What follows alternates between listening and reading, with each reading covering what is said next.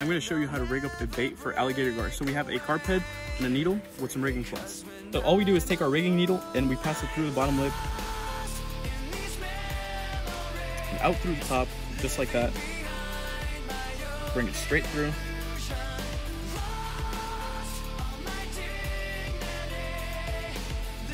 Take out the needle. You need to have a really, really tiny hook. Check it out next to my thing. Super tiny hook. I'm going to take this hook, put it on the rigging cloths.